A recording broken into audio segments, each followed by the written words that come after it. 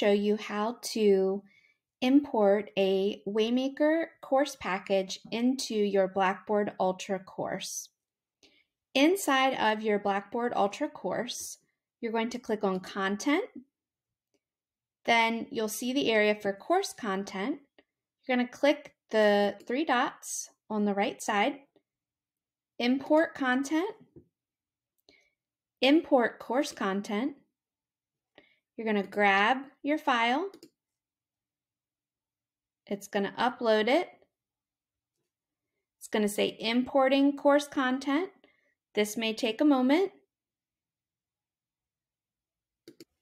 And then once complete, you will see a file with the Waymaker contents, and you can expand any of the content and modify as needed.